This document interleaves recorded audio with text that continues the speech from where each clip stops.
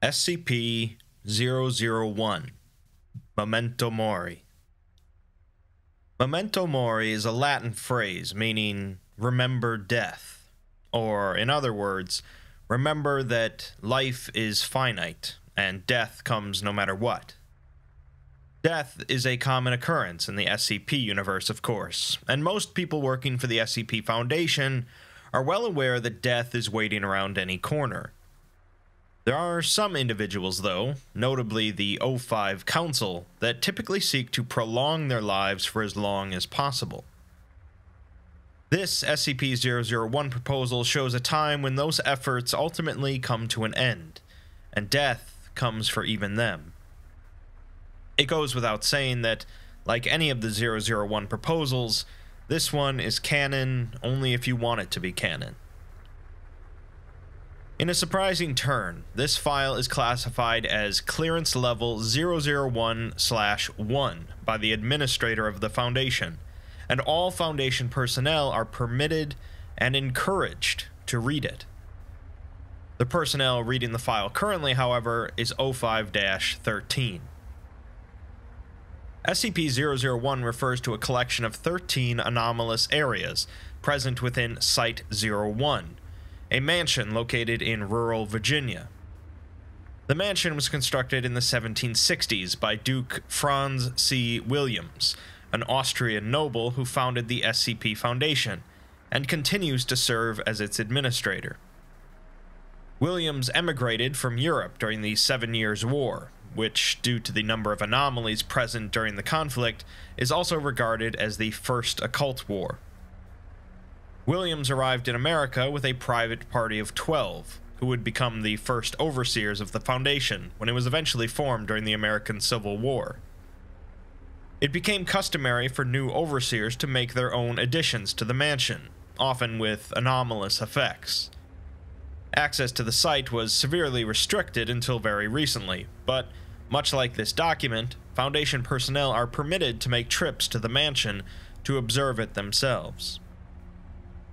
The first anomalous area is the Bridge Archive, an underground storage area holding approximately 2,000 historical artifacts from the early 18th century to the late 21st.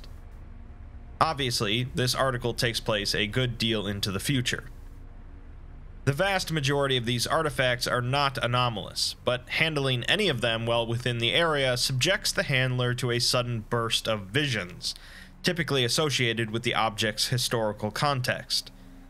For example, touching a Spanish naval cannon induces a vision of a single Spanish galleon approaching a larger English man-o'-war and its escorts, possibly in the Caribbean. The galleon is sporting this unique cannon at the bow of the ship and fires at the man-o'-war. The cannonball collides with the ship, and seconds later, a number of massive tentacles rise from the depths and crush the man-o'-war, with a gigantic eye visible below the water.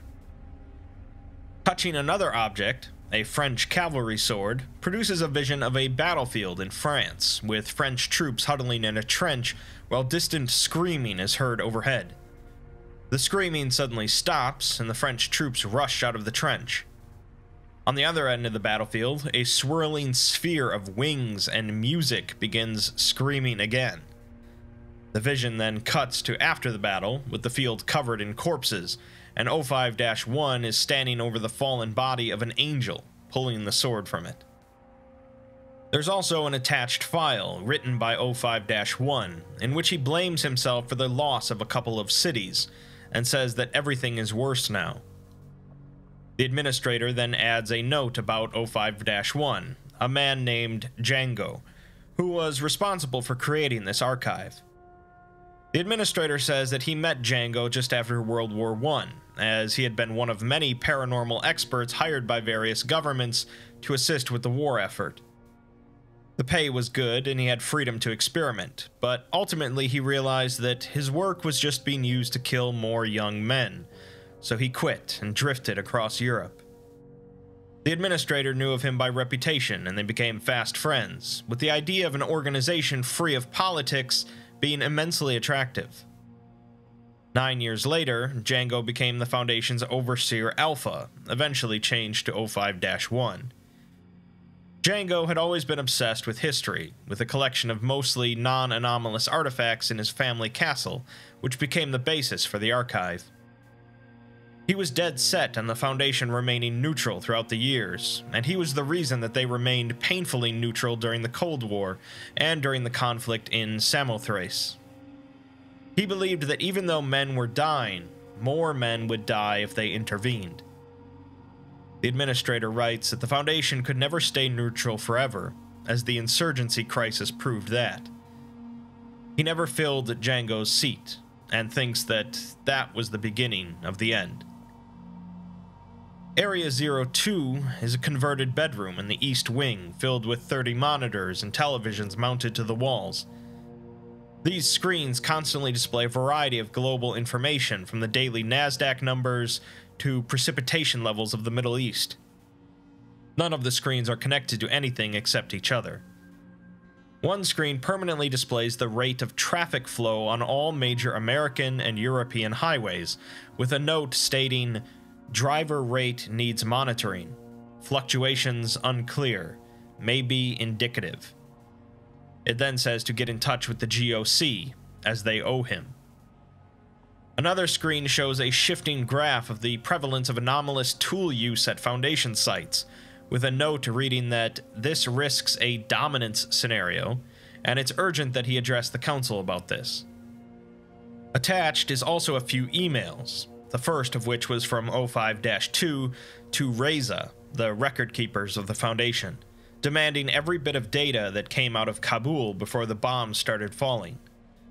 He writes that they're in crisis mode, as it's their job to make sure things like this never happen, and they messed up, so now they need to use the data to prevent it from ever happening again.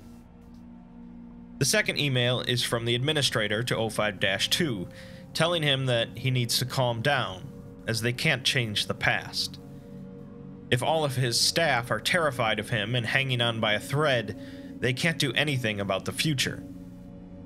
He urges him to not become obsessed. 05-2 responds by saying that he'll take 200 burned out staffers over one more corpse any day.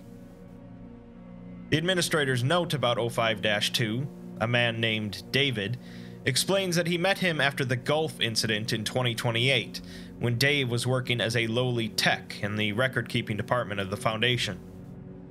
The administrator saw something in him, though, a fiery talent for putting pieces together and taking information considered worthless and forming it into something useful. He gave Dave some trial runs and found him to be a very impressive, if acerbic, young man, and promoted him to 05-2 after the last one retired. Information is paramount at the Foundation, and he was the best there was at it, once able to figure out a chaos insurgency attack plan based on annual ammunition sales in Libya, crossed with Anderson Robotics stock prices. Unfortunately, he fell into a classic trap of becoming paranoid. As things became easier and started to calm down, he believed that it was because he was missing things. Every little accident or statistical improbability became his fault, and he blamed himself for events entirely out of his control. It came to the point where it wasn't enough to just solve the puzzle, he had to be the only one who had the answer. He went early, even by normal standards, as the administrator found him slumped over in his room, watching Powerball drawings. Area 03 is a warehouse on the outer grounds that has been remodeled into a workshop containing machinery and implements from a variety of time periods. Any item crafted with the tools and machinery in the area will carry some sort of minor anomalous effect with it. Most are anomalously improved at their given function, such as body armor that protects the wearer from damage, or a lockpick able to open any lock. One object, a solid-state computer drive labeled as practice.exe, contains an AI named Sophie, able to hold and maintain casual conversation beyond what it would be capable of considering its storage capacity. Another, a small crib mobile resembling the solar system with a 10th planet included, causes observers to fall into a state of relaxation. This item was labeled as Aggie's Baby before being crossed out. In an attached file, the administrator approached 05-3, Everett Mann, and tells him that they're having a get-together for 05-7, and it would be nice to have him there. He could maybe bring a gift for her child. Mann stays silent for a moment before replying that he doesn't think so, as he has stuff to finish up here. The administrator leaves, telling him not to work too hard. In the administrator's note, he says that Mann was good, and he liked him. He was a former member of Prometheus Labs, and when he came to the Foundation, he designed more efficient machines, containment chambers, and sometimes even weapons. He built the devices that eventually replaced the Scranton reality anchors, and designed the Foundation's first spaceship. He writes that Mann was a true prodigy that you see once in a generation, but he was odd, as you had to really push to talk to him. He preferred to stay huddled in his workshop all day and night, and the administrator isn't sure if he couldn't connect with people because he was always working, or if he was always working because he couldn't connect, or neither. They never found out what happened to him, as he just disappeared one day, and despite the biggest manhunt in the world, the administrator never found so much as a hair. He thinks that maybe Mann didn't want to be found, but he couldn't fill the 05-3 seat after that, as it would be admitting the obvious. Area 04 is a private library in the West Wing containing a variety of texts and books on various anomalous phenomena. Most of these books were written in the past, but some will be written in the future, while others will never be written, so they don't technically exist. The library was placed in the mansion via a ritual aimed at amputating a portion of the Wanderer's Library, an anomalous location containing all possible knowledge. The ritual did succeed, as we can see, but it resulted in the caster being utterly annihilated. An attached file contains a small section of an index listing a few titles. 3 of them, related to the Serpent's Hand, have been removed. There's also a set of post-it notes with hasty pencil drawings depicting the Wanderer's Library, labeled as SCP-001, with the corner of the topmost one wet.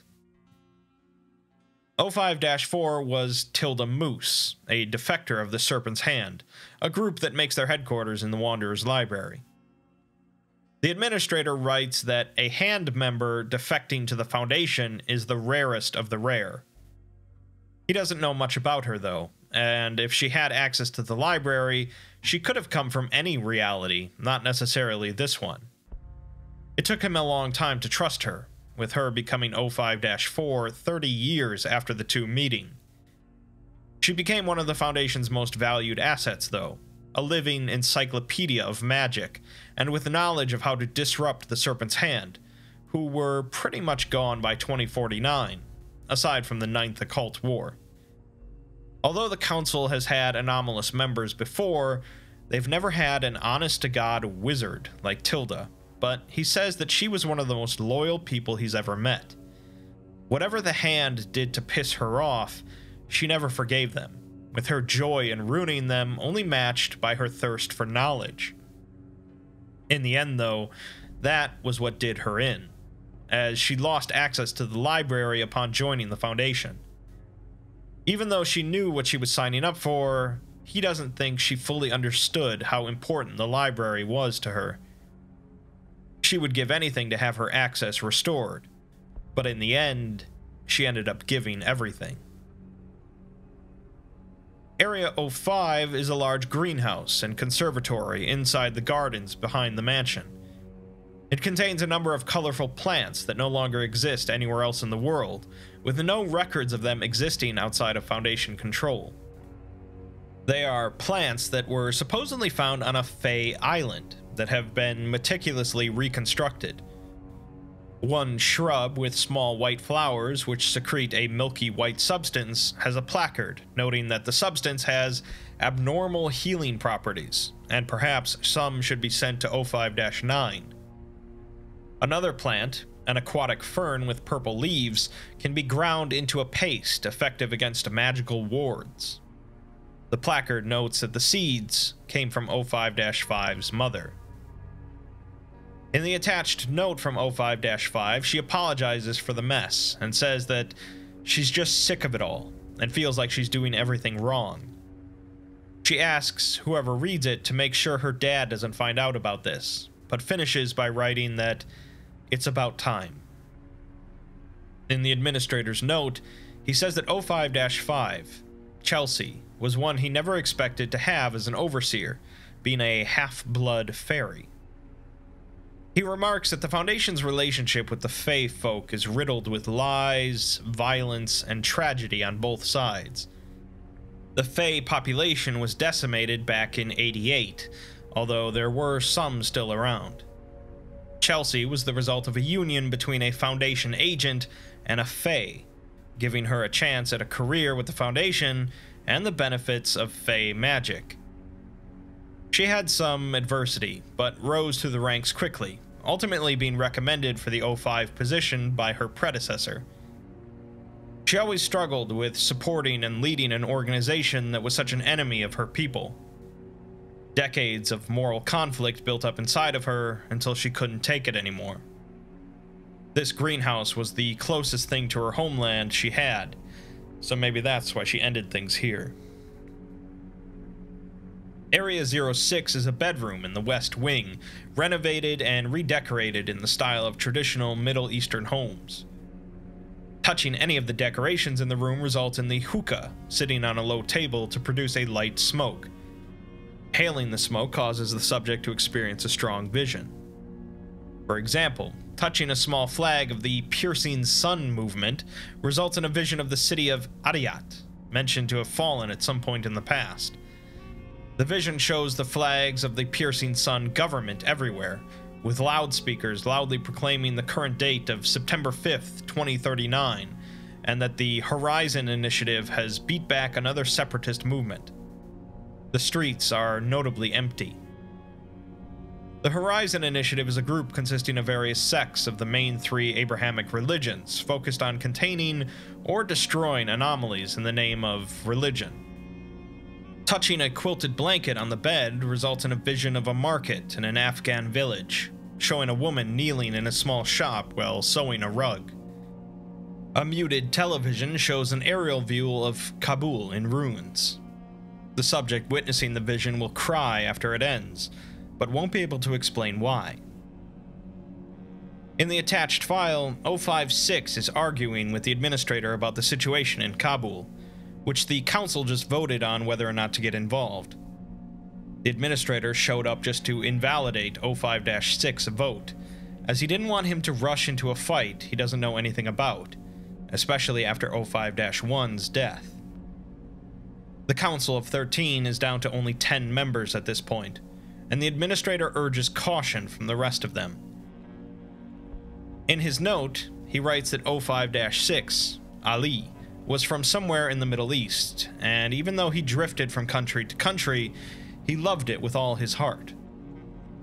The Foundation doesn't have a great reputation in the region, so they wanted Ali to join them as an expert on local paranormal phenomena.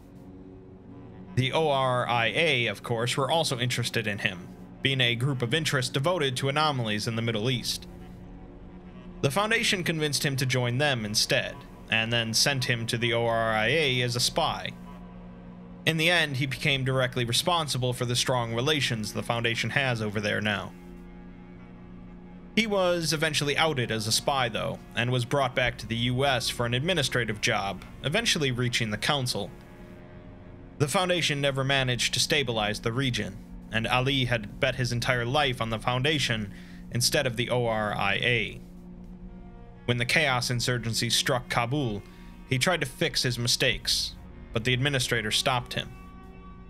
Afterwards, he drank until his liver gave out, and then drank some more. Area 07 is a wooden gazebo in the gardens, containing an arbor which causes subjects who step through it to be transported to one of two extra-dimensional locations. None of the subjects' actions here will affect anything, and no one will acknowledge their presence. The first location is a small wedding in progress on a rainy day, where the bride and groom kiss under the arbor to applause from 24 other individuals. The group then mingles, and the bride can be seen lightly touching her belly. The second location is a funeral in progress on a cloudy day, with a portrait of the woman standing on an easel. The casket is closed, on a table inside the gazebo, and a dozen or so individuals are standing nearby. The man stands at the edge of the gazebo, looking out at the mansion with no emotions on his face. In the attached email from 05-7 to 01, she tells him to get off his high horse for shaming her about taking actions where he won't. She writes that the people in Samothrace are dying by the day, and the piercing sun is still marching to Adiat, and they need to evacuate who they can, even if 01 is too much of a coward to work with the GOC. The administrator writes that 05-7, Agatha, was the best of the council, talented and loving. Her rise through the ranks of the Foundation was meteoric, and she was almost going to be on the ethics committee instead, due to her strong sense of morality. She met 05-13 long before joining the council, with the administrator only finding out about their relationship a week before their wedding. He believed that married overseers was a road to disaster, but it wasn't his place to say, and he's glad they were at least happy together. They made an odd couple, with 13 being a bureaucrat and Agatha a maverick, but they brought out the best in each other. He finishes by noting that she had a lot of love to give, but she died in childbirth. He doesn't know what happened to the child, as he left that to 05-13, who he says was good, but never quite the same. Area 08 is a large non-functional machine in the mansion's basement with an unknown purpose. 05-8 described it as a time machine, however. It has sustained heavy damage, including scratches and scorch marks. The interior consists of a small space with a seat and controls, alongside a small shrine with mundane memorabilia. One item is a small black disc that, when pressed, displays a holographic photo of two men with a small child, as the child cuts a birthday cake. Another item is a crumpled paper receipt for a Salomon implant repair in New Portland. No such store exists at the given address, but the date, repeatedly underlined in black marker, is September 16th, 2154. An attached file transcribes an excerpt from an 05 council meeting in which 05-08 suddenly asks the others if they think about when they're going to die. The administrator showed up out of the blue and told him that this discussion isn't productive, suggesting that he go take a lie down. In the administrator note, he writes that 05-08, Thaddeus, is another one he truly didn't expect, as he came from the future. He told them more than enough to confirm he was from a future version of the Foundation, and warned them about group of interest movements, containment breaches, and significant historical events. He told them enough to direct the Foundation where it needed to go, but never really talked about other parts of the future he came from, saying that it risked causing a paradox or causality. He had the unfortunate side effect of knowing how, when, and where each of his colleagues would die, including the administrator himself. He never told them any of the details, but he carried the weight on his shoulders. Eventually, he couldn't bear it any longer. He couldn't bear talking to each of them as if he didn't know the exact circumstances of their demise. The administrator finishes by writing that he deserved a better end to his story. Area 09 is a medicine cabinet in the bathroom of a private bedroom in the eastern wing. It contains a number of unlabeled pill bottles containing an array of medicines and narcotics. Consuming these medicines results in variable but positive health effects, able to suppress medical conditions considered to be debilitating even by modern science. One pill, stamped with a W, causes immediate, short-lasting euphoria by altering a person's brain chemistry. The bottle containing these pills is completely full and still sealed. Another pill, stamped with a Foundation seal, causes the gradual loss of a long-term memory. One of the pills in the blister pack has been used. 2 letters are also contained nearby, one still sealed with the word grandfather written on it. There is no return address on it, and it's covered in a thick layer of dust. Another letter, found in the wastebasket, consists of the words, "Thomas, by the time you get this, The administrator writes that they used to joke that 05-09, Gene, was a lich due to his age and personality. He was grumpy, irritable, resistant to change, and required a small pharmacy to make it through each day. He was the oldest man the administrator ever met before he became an overseer, and he previously had worked his whole life to become the director of Site-19. He made a good overseer, sharp despite his age, and shrewd because of it. The administrator thinks that he was the only one Gene respected. Being in Foundation administration generally extends your life, due to having the highest quality healthcare in the world, and being on the council is the peak of that, due to drinking from the Fountain of Youth, SCP-006. As he was already old when brought onto the council, he was on the path to beat 05-01 as the longest living human on the planet. Then, one day, he decided he didn't want to do it anymore, although the administrator doesn't know exactly why. He had one of his employees wheel him out to the hills north of the mansion so that he could watch the sunrise alone. There, he turned off his own oxygen, and his body was cold by the time someone got there. Area 10 is a large dog bed inside of 05-03's workshop, pushed against the northern wall and covered in dust. A photo of a golden retriever is pinned to the wall behind it, and a number of items, including a leash and chew toy, sit on the bed. Touching any of these items result in the subject being transported to the southern shore of the pond on the mansion grounds. The attached file consists of a to-do list, listing a number of projects, such as Samsara, Olympia, and Deepwell, some of which are crossed off, and some aren't. Number 6 on the list is Back to Normal, which is uncrossed. Number 8 was apparently a test with SCP-343 labeled as Deific Entity Neutralization, and number 9 was to figure out Kabul Recovery Plan. 05-10, Kane Pathos Crow, is a Foundation doctor that was famously turned into a canine due to an anomalous event, which didn't prevent his continued employment with the Foundation. The administrator writes that Crow was a true genius, and in some ways getting turned into a dog possibly made him smarter, as he began to think in ways no human ever possibly could. The administrator recognizes the hilarity in having a dog as an overseer, but says that Crow was one of the best men he ever had the pleasure of working with, even if he wasn't a man. They used a lot of his tech after the 6-Minute War, and even more of it after 2050.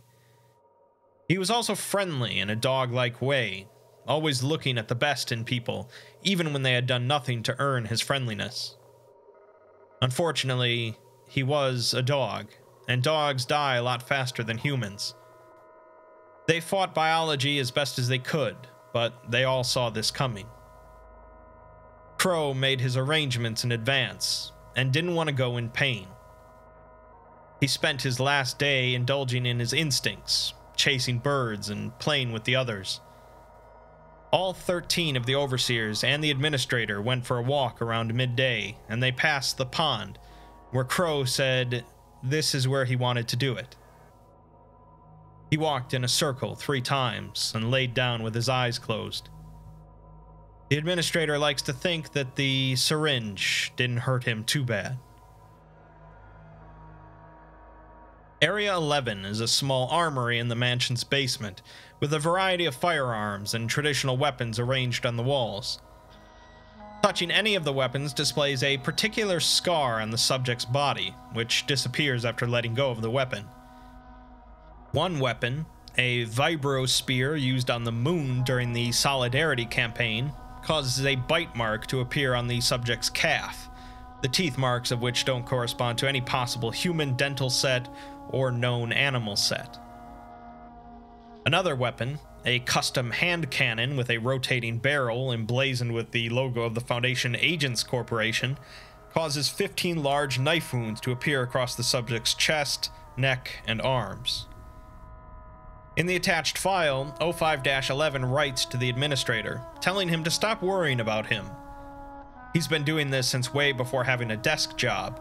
He has the best security detail on the planet, and he's going to a site nobody even knows about. He tells the administrator to focus on filling the other 05 seats before worrying about what happens if his goes empty. He promises that he'll be fine. In the administrator's note, he says that 05-11, Troy, had the unfortunate fate of being too good at his job. He had apparently been an extremely talented field agent, but the administrator didn't want someone like him to waste his time in the Foundation by following up on Bigfoot rumors. Troy had the condition of being able to take on field jobs if he wanted, upon promotion to administration. Unfortunately, he had less and less time for field work as he rose in rank, but he was damn good at his job. He accepted the job of overseer not because he wanted it, but because he thought he should, as he was altruistic like that. Some people aren't fit for that life, though, filled with intrigue, pettiness, and messy politics, while Troy was a simple, down-to-earth guy. Despite that, he was good at being behind a desk as well. In 2063, though, he decided that he was needed at a site in the Levant, towards the tail end of the crisis. None of them were really sure which of their personnel were still truly loyal to the Foundation, but Troy believed that people needed to see their leaders, so that they could see they weren't scared. One of Troy's bodyguards turned out to be not so loyal, though, and even though he put up a hell of a fight and killed the man, he bled out in the car on the way to the site. The administrator writes that, knowing Troy, that's probably exactly how he'd wanted to go out. Area 12 is a bar cart in an auxiliary office in the mansion, filled with a large variety of liquor and alcohol. The bottles in the cart never run out, but upon being poured into a glass, the liquid will change into another liquid, generally non-potable or toxic. One bottle containing an aged whiskey changes into warm, bitter water containing trace amounts of sulfur. Another, a jug of moonshine, changes into freezing cold, hard water, which scalds the throat when drunk and induces unconsciousness. This jug is nearly empty. In the attached file, it shows a conversation between 05-12, 13, and the administrator, apparently the only ones left of the council. They share a drink of scotch, and they all agree that they had a good run. In the administrator's note, he says that 05-12, Alto Clef, deserved what he got. The only reason he made it on the council was because the Foundation needed a strong, capable military leader during the insurgency crisis. Clef was a deranged maniac, but they've had a lot of deranged maniacs, and they needed one at the time. He did his job and beat back the enemy as they waged war with the insurgency in Asia, Africa, and even the Antarctic. Clef didn't know what to do after the war was over, as the council was not an action-packed job. He mellowed out and became the kind of guy you could drink with instead of the guy who started bar fights. None of the other overseers spent much time around him due to the things he did way back. One day, he went looking for a fight, and got one, but the administrator says that what happened isn't really important. He finishes by writing that, after Clef was dead and buried, he swears to God he saw the sun blink, just for a moment. That just leaves Area 13, a small graveyard in the outer grounds of the mansion. There are 13 gravestones arranged in a grid, each bearing an inscription that changes depending on the reader, conforming to their relationship with the subject of the tombstone. We're given a list of messages as recorded by 05-13. 01. Here lies Django Bridge, an archivist to the end. 02. Here lies David Rosen. Never saw it coming. 03. Here lies Everett Mann. Could make anything except happiness. An empty grave. 04. Here lies Tilda Moose. Didn't know what she had until she gave it away. Died trying to get it back. 05. Here lies Chelsea Elliott, nay Glaistig. Feet in two worlds, fit in neither. 06. Here lies Ali ibn Bihan. Betrayed his countrymen, died of the guilt. 07. Here lies Agatha Wrights, the only one I have ever loved. 08. Here lies Thaddeus Zank. Came from tomorrow to help us today. Never forgot what he left behind. 09. Here lies Gene Actus, a relic of the past, but he knew that. 10. Here lies Cain Pathos Crow. He was a good boy. 11. Here lies Troy Lament, the best I have ever known. 12. Here lies Alto Clef, rot in hell. 13. Memento Mori. The administrator's note then addresses 05-13, Dr. Gears, who is the one reading this file. He writes that it's been 80 years now, and after getting Gears onto senior staff, then directorship, and then the council, he knows him well enough to know what he does when he's thinking about ending things. The administrator says that it's okay, as he's been here before the council, and he'll be here after. They ran the place well, but at the end of the day, they're still human. They make mistakes, and they have flaws, and that's all right. He can't help but feel responsible for the crushing burden the council members have felt, as this life isn't an easy one. They were each the best and the brightest of the Foundation, and he took them and ruined them. He tells Gears not to worry about what will happen afterwards, as the administrator's office has a handle on things since he stopped refilling the seats. It's time to start burying the past to make room for the future. There will never be a group like this again, and that's okay, as the mere existence of the council seems to invite tragedy. He admits that he doesn't know what will be next, but the age of the council is over. He finishes by telling Gears to come to his study when he's ready to end it, and that it's okay. He did a good job, and the administrator is proud of him.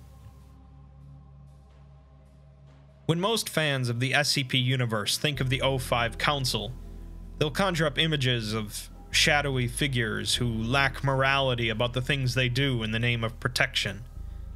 It's rare that we're given such an exceedingly human look at the members of the Council.